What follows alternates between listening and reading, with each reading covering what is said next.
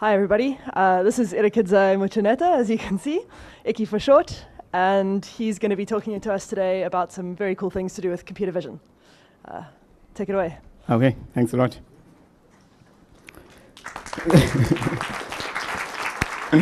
Thanks a lot. Okay, so one of the things I'm going to be talking about is computer vision and audience response systems with regards to Python. So over the past couple of hundreds of years, technology has evolved as man has kind of used it. So people have used, can I call it, technology in various ways. In the middle, you've got a guy who uses sticks and stones, and then as we went through the Industrial Revolution, people kind of evolved with technology, and now we're at a point where we're using computers to practically solve all our problems. And that's how kind of we have evolved. So the next tool that I'm going to be looking at right now is computer vision. And this is what my talk is going to be based mainly on. And as you know, this is going to be the aim of my talk. Okay, so I'm going to talk on a few things. The first thing I'm going to do is I'm going to define what computer vision is. I'm going to look at audience response systems, ARS for short. I'm going to look at the motivation behind these audience response systems. Then I'm going to kind of look at the Python code involved. I'm going to kind of conclude and give a summary, and then kind of open the floor for questions and answers. Okay, so the first point that I'm going to actually look at is I'm going to define computer vision. So I know a lot of you are wondering, what is computer vision? And it's a question I get asked a lot every time I kind of tell people, hey guys, guess what? I'm studying computer vision. And it's kind of a study, it's a science.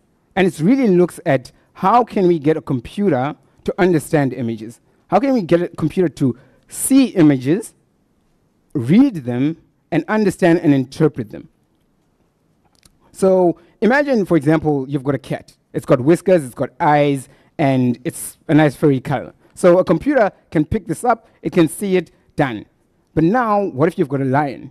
A lion is essentially a cat, but is it a domestic cat, or is it a total different being? You know what I mean? If you say, hey, by the way, this is a lion, by the way, the reaction is to pet it. Or this is a cat, the reaction is to pet it. Is it the same? Maybe, maybe not. Then what if you've got a cat that's in a sink? You know what I mean? By the way, we can't see its legs anymore. We can only see its head, its back, and it's done.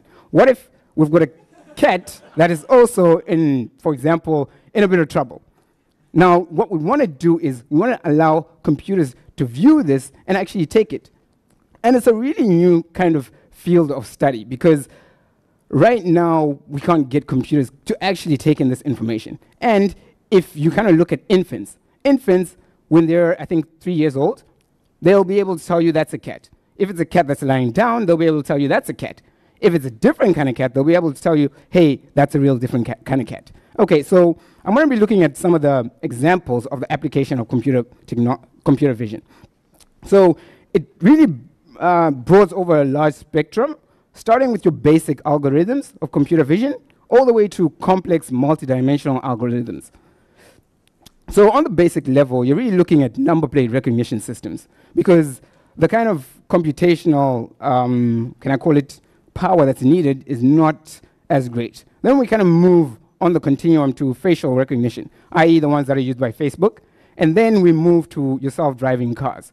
This is what Google has decided to embark on. So with all these technologies and this entire spectrum, what you're really looking at is the different algorithms, the different tools, the different kind of complexities within it. First, I'm going to talk about number plate recognition. Here, the primary purpose is really detecting an area of focus, and that's usually where the number plate is. It's usually white in color, pretty chilled, and easy to detect. Then you're really recognizing the letters. So in this space, what are we looking at? We're looking for letters. Once we recognize these letters, we can write them to a file, and one unlucky person gets sent a ticket, and yeah, they've got to pay quite a lot of money.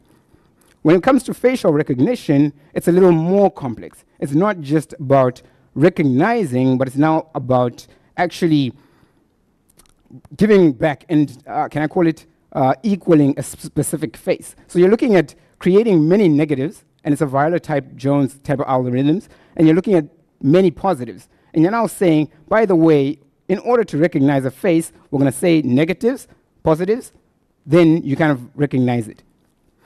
Self-driving cars, this is really complex. There's layers on layers of computer vision and different technology involved. First, you've got the training of a computer to know what image is which. Then you've got the sonar, which sends kind of like your infrared rays to kind of map the entire kind of world. And then you've now got to give this instruction, and then it's got to kind of look at what is what, stop a car, start a car. The second point I'm going to look at is an audience response system. And what an audience, and also people kind of ask me, what is an audience response system? Now, what an audience response system is really trying to get feedback from the audience. That's what you're really looking at. You're looking at, hey, I would like to know, do people like this or not? And one of the definitions, I'm just going to read it out, is audience response systems are feedback systems that give a facilitator, like me, accurate feedback with regards to a large group of responses from a question posed to the audience. So imagine this, back in the day before computers were even there, how people used to feedback or give audience or give their feedback was all they'll do is raise their hand. Hey, by the way, what's the answer to this? I'll raise my hand. Half the class says yes, half the class says no. Now, what if you increase the number of people? Instead of 10 people, you've got 20. Instead of 20, you've got 200. And now it becomes really difficult to kind of view from the audience what answer is what. How many said yes, how many said no, how many said, guess what, when it comes to the race, I'm white, I'm black, I'm colored, the works. Now, Cadwell did a study, and he kind of looked at the benefits of audience response system. And what he saw was grades generally increase, attention span increases with the application of this audience response system. There are a few cons involved. For example, people are reluctant to contribute. Other people want to just stay there. There's a change in type of questions that you have to ask when you're asking certain questions and the works. And generally, it costs a lot more to actually implement this. And most of the time, lots of people don't want to spend the money or don't want to spend the extra kind of effort to actually get these audience response systems up and running. So this brings us really to the point of why would we even do this? And this is the motivation behind studying computer vision or studying audience response systems. And that's my third point. So the motivation behind this is, hey, if we can get the benefits, control the costs, then we're actually good. So imagine there's a lecturer kind of giving a lecture, and he asks a certain question on a board. I know a lot of people are generally either daydreaming, thinking about the next thing, or totally in their own world. And this is generally what happens. You know, I mean, lots of people are kind of looking at the time, thinking, hey, when is this talk going to end? Very, can I call it, accepted, I guess. So one of the questions that researchers asked is, as we gaze out at the sea of slouching bodies and expressionless faces from our podiums, it's hard to resist wondering if students want less education and more entertainment or what. And that's a nice quote by Carlin in 2004. And this is really what we want to answer and what we want to achieve. So what are the options in order to achieve this via computer vision or any other kind of technology? So we've got a toolbox. This is our problem. We need to find a solution. What we're going to use is technology. Pretty cool. Okay, so one of the things you can use is you can use a cloud kind of service. Everyone logs on their laptops, gives their feedbacks off laptop, it's get recorded, and yeah, you've got your answers. Awesome, applies to 200 people and the works. One thing you'll definitely need is a Wi-Fi, so that you're not excluding people. One of the other systems that was created quite a while back was clickers. I think everyone knows what a clicker is. You can kind of give a quick response. You just click a button, is it A, is it B, and the works. And I think clicker technology really started, I think in the 1960s at the University of Stanford. I think they started applying this in their universities. Stanford has got a lot more money than University of Cape Town, for example, and that's really where they started coming up with this audience response system kind of behavior. The next option or the next tool that we can actually use are cell phones. By the way, what if we have an app? We use this app to kind of get the feedback back, and then we're happy. You know what I mean? The one thing that people need for that is smartphones. Sometimes in Africa, not everyone has smartphones, and therefore we can also kind of evolve back down to, can I call it SMSs? Okay, if you don't have a smartphone, at least you've got a phone. Not really the case. Here you've also got like an app that was created called SurveyMonkey. Nice app, it gives the feedback, everyone can kind of use it. Or we can kind of resolve back to how we used to do things back in the day. Raise your arm if you want to answer. But as we saw, large group of people, large kind of audience, and you really don't get to that point.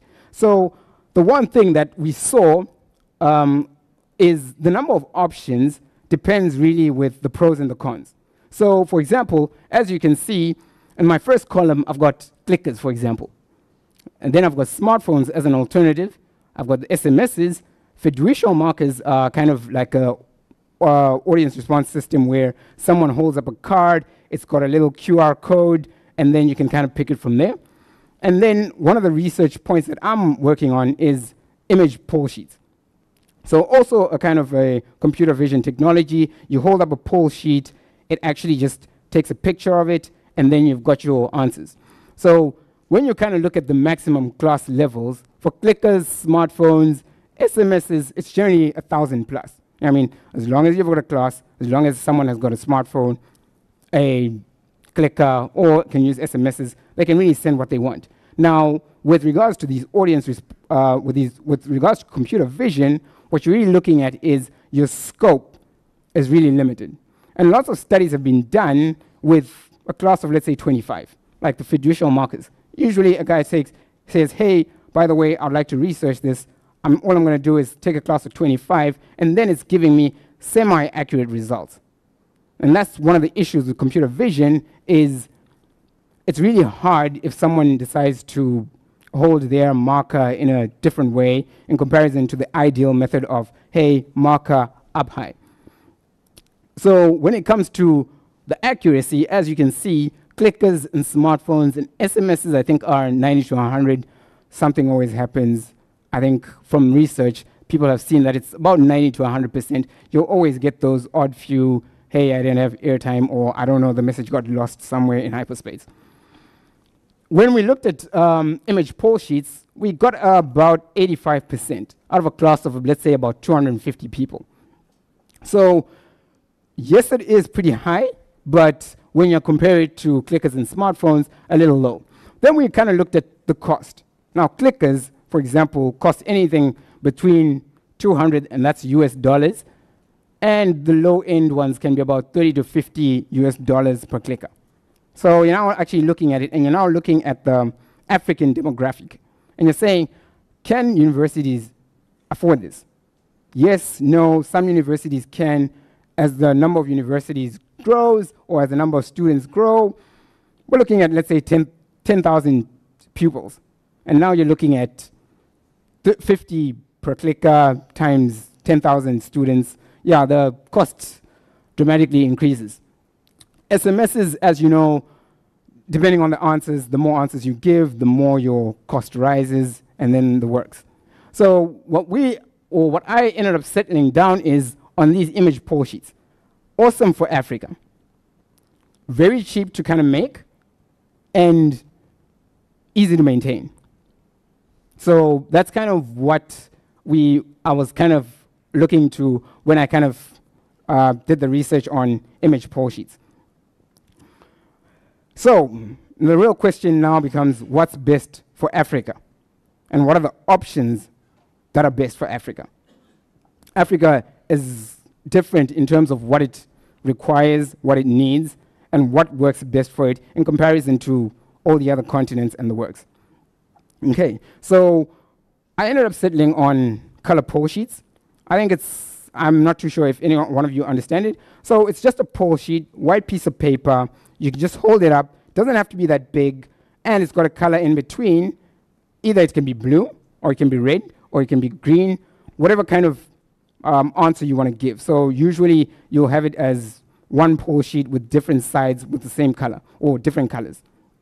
One will be green, one will be red. And I can ask someone simply, hey, how many people think the sky is blue. Raise blue if you want. And then this is a way of voting to say, hey, by the way, this is my answer. So one of the questions that maybe you might think, hey, by the way, can it work, is who invented Python, for example? And these are your options. You kind of give an option. Was it James Gosling? Was it Guido van Rossum? Was it Tim Berners-Lee? And now that's something I might ask the audience in per se. For example, let's show of hands what what the general audience would think the answer to this question is. Who invented Python? So I know people don't want to raise their hands, but let's kind of have a view. So let's say James Gosling. How many people think that's the person who invented Python? This is the Python conference, by the way. Okay, so no one thinks it. Okay. Guido van Rossum.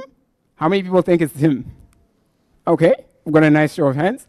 What about Tim Berners-Lee? How many people think he invented Python? Okay. Nice. So we've got a kind of an answer. And as you can see, you can't get the answer all at once. But with a poll sheet, everyone can kind of give their answer all at once, and you can kind of create a pie graph or a bar chart with the data you extract back from people. And this is all at once. It's done, and you get that visual feedback that you actually need. If you want, you can actually pull this into a database and kind of have these results of, you know, the answers people are giving. So, yes, I've been talking a lot. So where are we? So firstly, I've defined computer vision, what it is, what it's about. So we can put a nice tick on there. Then the next thing I wanted to talk about was what is an audience response system that we've been able to cover. It's a feedback system that can be used in lectures or the works. The next thing, if you'd already forgotten, was the motivation behind why we actually want to study this, why we want to actually create something like an audience response system. So once again, tick for that one. So the next thing that we want to talk about is the Python code involved.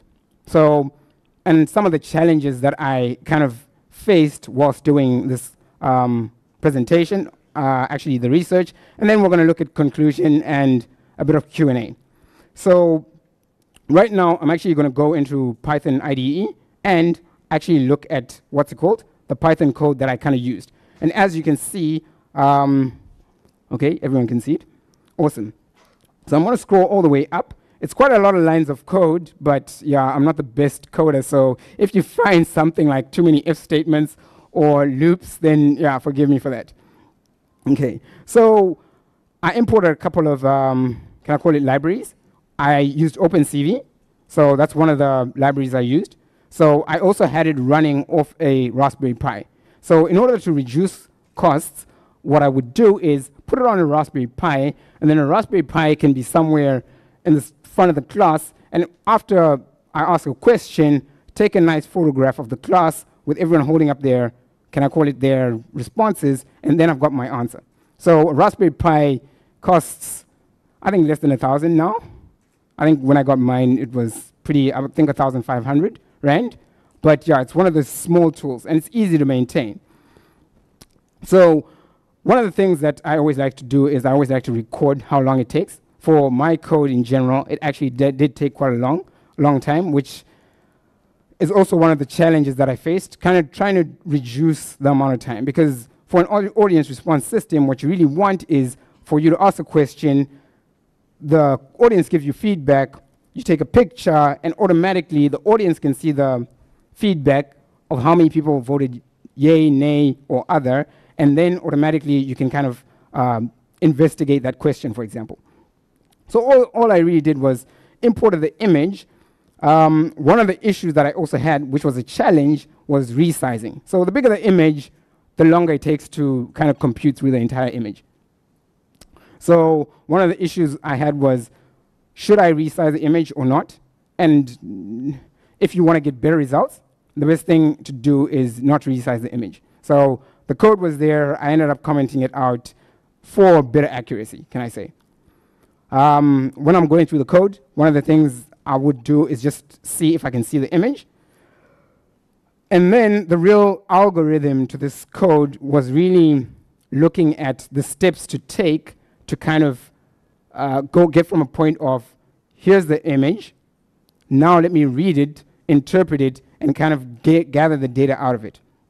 However, one of the things that I wanted to do at the very end of the code is look and see how accurate was my code. So what I did originally was I took a picture that I had taken of the entire crowd. I manually had to mark, guess what, here's the point, it's correct, here's the point, it's correct. And that's kind of the research that I went through. So this entire section here is really plotting out the points where the audience really has responded, just to kind of have a view of what's a false positive, what's a true positive, what's a false negative, and the works. And you really compute it once you've kind of got this. I could have put that in a different file and then imported it into the code, but I kind of wanted it everything at one kind of area. The next thing I did in order to kind of move with the computer vision was to scale the template. So I don't think I mentioned I was kind of using template matching. So have a picture of the template or what I expect from the crowd, and then use this whilst computing or in my computer vision. So the first thing I would do, because there's one person right in the front of the class and they're holding the same size poll sheet, and there's someone all the way at the back of the class and they're holding the same poll sheet, obviously it's going to give you different sizes. So what I kind of did was start from a small template and increase the template scale by scale, and then you get to a point where you can detect someone all the way at the bottom and all the way at the top. So that's kind of the thinking I was going through when it came to resizing this template and running it through the picture. Okay, I went through one of the other issues you kind of always have is another person holding a template a little different to how it's probably supposed to be held. So for example, if I'm supposed to hold this in this way, you always get someone who decides to hold it like that, someone with a slight angle, someone totally the opposite way. So the one thing I would do after resizing it is to change the, can I call it the rotation? So run a rotation on my algorithm to first pick up size, then on a specific size, then I want to pick up rotation. Okay, yes, I picked you, it's big. Then are you holding it a different way? Then I'm going to kind of run a template on the rotation of your image. The next thing, and this is one of the most difficult bits, is the transformations that happen with computer vision. So yes, I'm taking a picture, but not everyone holds their image in a specific, can I call it 2D kind of view. So someone will always have it at a slight angle or skewness. And this is one of the transformations that once you look at the image, you would see that when it's trying to pick, anything that's skew is the one that kind of doesn't get picked up because it's no longer a rectangle or no longer a square. It's now kind of a trapezoidal, or what is that thingamajig called? So that's another kind of addition I put into the algorithm itself. When it comes to color, as you can see, not the entire lecture hall would be the same color. You know, sometimes you've got a light in between that'll affect the poll sheet that the person closest to the light kind of holds. And then sometimes there's bright light coming from outside, and this also affects kind of the color of the poll sheet when it's actually taken. So I also ran a kind of color dimming or brightening for all the poll sheets or the entire image itself, actually the template itself, okay? And then I kind of ran this to a threshold to kind of match the template, and this is where that really, the template matching comes into play. So once you run it, you kind of get your results, and yeah, that's where you kind of get, okay, this has been detected, this hasn't been. And this is really where it comes to the point of detection. So I think that's about 191 lines of code, including the lines where I manually put results in. And this is all up until the detection. But the next section is more a section on kind of figuring out, is this data correct? And if it's not, you know, how far accurate is it? So sometimes you'll see 10 false positives. Is it a good system or is it not? Or you'll see a lot of positives and then 0 false positives. Yay, awesome. Then there's a couple of false negatives that might come into play. So you're really kind of trying to compute how best to measure this system. And this is where all this code kind of starts. So it kind of runs an entire section on just trying to find out if this system can actually be commerciable and how good is it a system or a audience response, can I call it system. And I think here is where I kind of print the true positives, and then I print the false positives, and then you kind of run through a, can I call it a formula to kind of find how precise is it as a computer vision system, and also what's the recall on it in terms of how many true positives over the true positives plus false negatives do you kind of get. So then you kind of compute it. So it's not just a matter of, oh, by the way, yay, we find some bounding boxes. Awesome. Okay, so that's really the kind of research I went. And then, yes, at the end, I kind of take a snap of, you know, how long it actually took to do this entire program. Generally, this program took quite a while. I think it takes about, I think about 5 minutes, which is not ideal. And one of the issues you can kind of bring in, or one of the things you can do to reduce this, is to reduce the number of transformations or even the color. So sometimes, as you can see, I commented out color to not go through the iterations of 40, 80, 120, but just, you know, whatever color it is, it just runs through it. Or rotation, instead of going through every 15 degrees, you're now looking at every 22 degrees in this sample. So it's kind of reducing the amount of time it takes, but at the same time, you know, we want accurate data. So it's kind of a scale between which one do you want, accuracy or speed. And that's kind of the code involved in the program. Okay, so yeah, this is kind of what I showed you in the Wing IDE.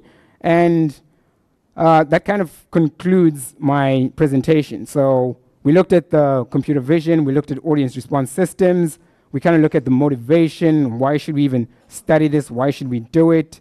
And then we kind of looked at the code, and now it's kind of like the summary, and I'm not too sure if any of you have any questions or the like. But yeah, that's computer vision and color pole sheet kind of question. Okay, a couple of questions. Thank you very much. Okay. Thanks, man. What Sure. were your results like? Your accuracy? So out of a class of about 100 students, the accuracy was about 80%. And then out of, let's say, I think I did another class of about 50 students, the accuracy kind of rose because it's easier to kind of picture everyone.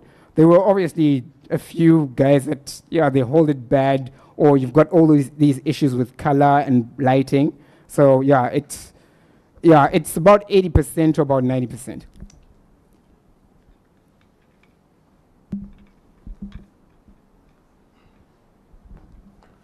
What do you do if you've got an audience in several rows like this and the people at the back, their cards are hidden by the people in front? So the one thing that we always did was, you know, if you can see the screen, then it's best to bring the color pole sheet right in front of your face. So when it's time to actually take a picture, everyone put it in front of your face, then it's not hidden. Yeah. So that's the best kind of way to get it. If something is completely hidden, unfortunately, computer vision won't be able to pick it. As in, it's impossible, and that's where you kind of have your accuracy kind of dropping. Sure. Speaking from a perspective of not a lot of knowledge about all this stuff, Yes. would it make sense to, instead of using, say, a solid color picture, use something that's similar to a VR, a virtual reality marker or an augmented reality marker, which should be relatively detectable if you can have separate markers for each indicator. That might give you a better false positive to result ratio. Yes, it's actually a study that was actually done, and I think it was done in India, where they kind of used QR codes, and yeah, they actually used QR codes to kind of pick up, same thing, computer vision. This time they used like a video to actually pick up, guess what, can we be able to pick it up? And they kind of got similar results because of the issues with computer vision. Someone holding over a particular markup section, or someone holding it differently. So yes, a solid color sometimes is easier because once you can kind of pick out, and the reason why we chose this solid color on a white background is it's kind of unique to a certain extent. So what you're doing is you're saying, I want the code to first pick up where it's white. So once it's white, it's kind of like, hey, by the way, something might be here. Now I want to see, is there a color in between?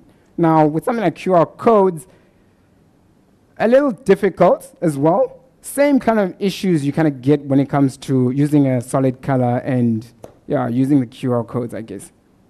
Yep. So you don't really escape that last 10 percentile in terms of the results. But yeah, you can kind of, it's another option, I can say. Yes? Oh, there's, yep.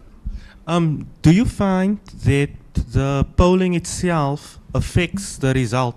For example, you mentioned earlier that as the people hold up their cards, they can see the feedback. Yes. So let's say, for example, 70% of the people give one answer. Yes. And 30% of the people give another answer. Yes. So as they see that, won't the 30% that gives the other answer switch their answer to the one that the 70% gives? So yes, I'm guessing it will affect, but when the question is asked, for example, like who invented Python? I saw a lot of people were kind of like, do I need to put up my hand or not, you know what I mean? And most of the time it's who invented Python. Okay guys, camera's got a 5-minute delay, I'm switching it on, are you gonna put your poll sheets up? There are gonna be people that are gonna be like, hey, by the way, I just don't wanna put it. Hence, I don't wanna give feedback. But to those that actually put it up, yes, you can kind of see the person beside you. At the same time, you can, either you're correct or he's wrong. Otherwise, you're gonna, all the 30% is gonna switch to the 70%, or the 70% is gonna switch to the 30%. So, okay, I think, No, but the problem here is yes. People in attendance will follow the majority. That is very, very, very true. So if you do not have feedback Yes. immediately, then they're kind of in the dark. But Yes. if they see the feedback as they give their answers, then a lot of them will switch to the majority answer. Yes. So because this is not, can I call it a video, it's actually a picture. The picture is taken at a particular point when people have their cards raised. So if you change your answer before the picture is taken, yay. If you change your answer once the picture, whilst the picture is being taken, it's going to give whatever the picture is taken. So for example, if I ask this question now, how many people are over the age 30? Whatever you give, picture is taken, there's no changing after that. Then it kind of does the analysis in the background. And then it kind of says, oh, by the way, this is our demography. Now I can kind of engage with you with regards to the answers I've got, which is kind of a nice way where everyone's involved. And at the same time, you said, guess what? I think Tim Berners-Lee invented Python. And then you can kind of get feedback and say, hey, by the way, that's actually not the case. Then you learn in the session. By the time you move out of the session, you kind of have increased your knowledge. Okay? Have you considered running your matching algorithm in parallel threads or offloading from a Raspberry Pi to a more powerful machine for a quicker response? I haven't yet actually tried that. I think one of my supervisors actually thought about it. And it's really that question of we want it maintainable, we want it cheap, and then we want it fast. So you're now kind of weighing the options. Okay, if we want it cheap and we want it scalable to anyone everywhere, what do we do? Yes, we can run it in multiple threads, something that I should actually try. Or, we run it off the Raspberry Pi, it's just there in the center of the class. It takes the pictures, everyone's happy, people leave, people come back. Once it's something that's also running on your laptop, now every facilitator has to have some kind of a program where it runs. If it's on a database somewhere, then you've kind of got to have that link. So, but something definitely to try, and something I haven't investigated as yet. But yeah, it's a work in progress, can I say? Yeah, I mean, if you host it on Amazon or something like that, you could get a response pretty quick. Yeah, as in something definitely to try. Very good point on that one. Sorry, I'm seeing lots and lots of hands, but we only have time for one more question. It's going to be right at the back there. Hi. Sorry, could you go into more detail about why you didn't want to use the phones? Because to me, there seems like a lot of holes in the system. Whereas if you're using a phone and using like Wi-Fi or SMS and you get someone to sponsor the SMS or you do a Wi-Fi mesh or something, I do think that you can tackle the problem of people sending an anonymous answer. Yes. You can also get results immediately. Yes. So I would like to know that a bit more, please. Okay, so one of the things that one of the issues with regards to this research was we want to create something that is applicable to the rest of Africa. And yes, we're in South Africa, there's awesome Wi-Fi, everyone's got a smartphone, and technology is far and wide. But when you go into other areas of Africa where phones are not really accessible, what we definitely didn't want to do is exclude someone from the crowd. Because once I say, hey, by the way, everyone with an iPhone is the only one that can respond, then what happens is you've literally cut your response feedback by maybe half. And this is not even the case in Africa alone or South Africa alone, but throughout Africa, let's say to one of those other countries where smartphones are 1 out of 10, you don't kind of want to exclude people. So we kind of looked for what's the best tool to include everyone, not bring in higher costs for people, and at the same time get the kind of feedback we want. So that's why we kind of moved to this computer vision and Raspberry Pi kind of option. Turn this on again. So I get what you're saying. It's just, I mean, I don't know like the use of mobile phones around Africa and where exactly you're picking your data up. I can understand if you're in some rural area, maybe no one even has like a simple Nokia.